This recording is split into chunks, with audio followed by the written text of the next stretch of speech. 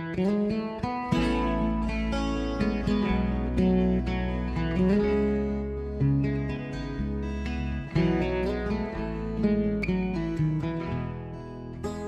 everyone, and welcome to this video presentation from the National Weather Service office in Honolulu, Hawaii. I'm Mike Hansen, and today we're going to be talking about some of the weather hazards we face here in Hawaii, namely flooding and flash flooding, and we'll give you some great preparedness tips on how to stay safe during Hawaii's wet season.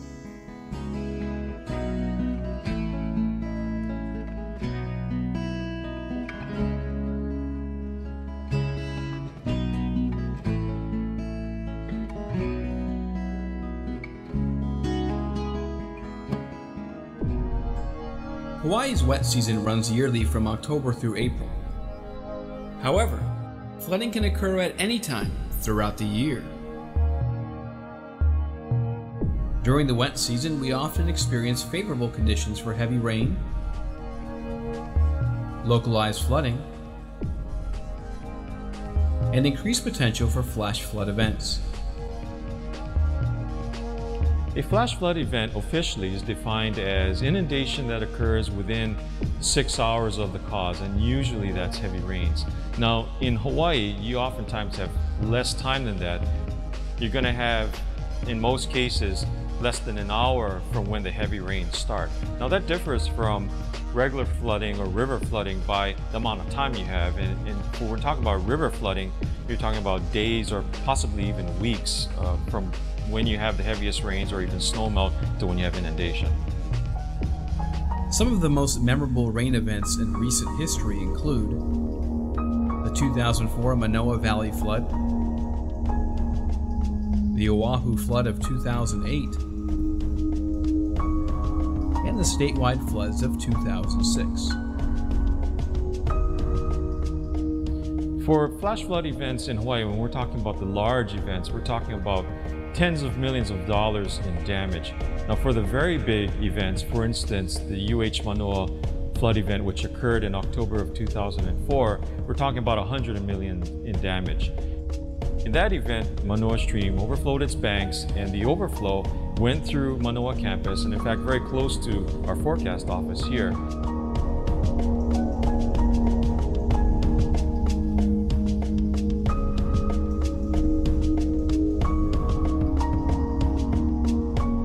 Hamilton Library received quite a bit of damage, and they lost important archives in that flood event.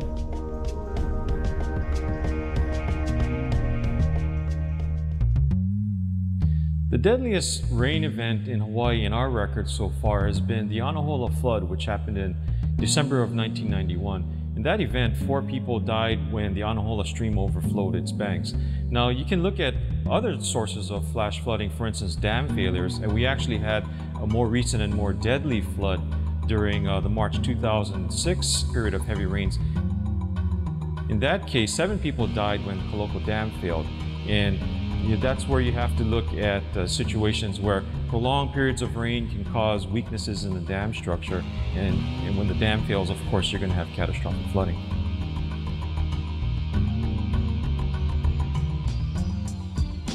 There is yet another hazard that comes with the wet season: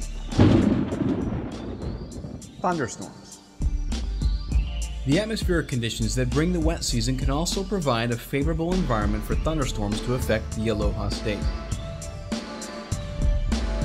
On the average, there are 58 fatalities every year in the United States due to lightning strikes.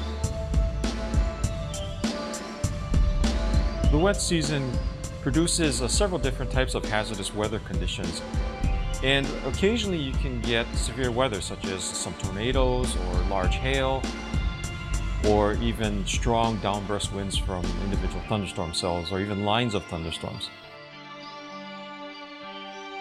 If a thunderstorm approaches your location, move indoors. You should also monitor the media, the NOAA weather radio, and internet sources for changes in weather conditions, and be prepared for power outages. One other thing with lightning storms is that you can have a higher likelihood of power outages.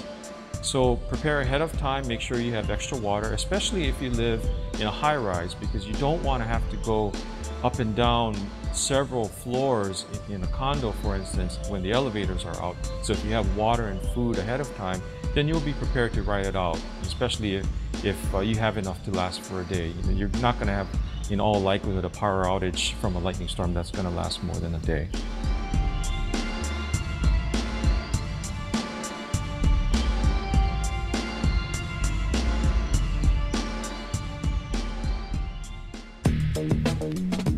There are some basic steps that you can take in order to mitigate the impacts of the wet season. Clean your house gutters and drainage ditches. Remove leaves, dirt, and other debris that could clog the drainage openings. Inspect the gutters for any signs of damage, and make sure the water runs and discharges freely. During a heavy rain event, be prepared for increased road travel time or possible detours due to flooding. You should also identify evacuation routes ahead of time, and be prepared to postpone, cancel, or adjust plans for outdoor activities. There are two main mistakes that people make during a flash flood event. One is trying to drive through a flooded roadway, and the second is trying to cross a flooded stream on foot. Now in both cases, and especially in Hawaii, where streams come up very quickly, but they also go down fairly quickly. And so it's much better to wait it out, either find an alternate route if you can, or just wait there and wait for the flood waters to recede. Now, when you're trying to drive through a flooded roadway, one thing that you don't know is the condition of the road. So in that particular case, if a road is flooded out, even if the waters recede, it's much better to try and find an alternate route until the authorities can make an assessment on the safety of the road, because you don't know what the condition of the road is underneath the asphalt. It may be completely undercut, in which case you'll be driving over an eggshell thin road surface.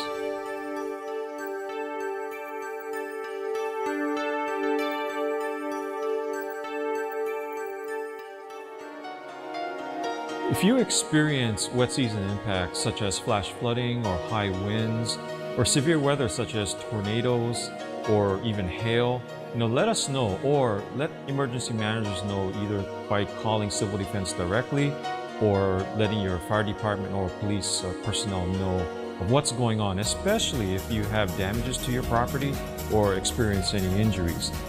Let us know, and that helps us keep the public better informed of the weather hazards that are going on in your neighborhood. Don't assume that we already know what's going on in terms of a weather impact.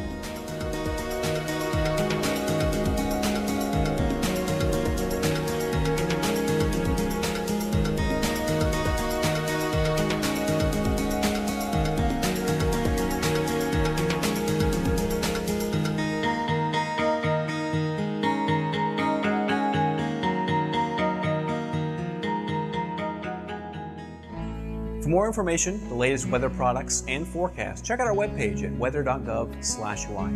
You can also follow us on Facebook and Twitter. And remember, when it comes to staying safe, it's everyone's responsibility to get prepared. Mahalo for watching, and aloha.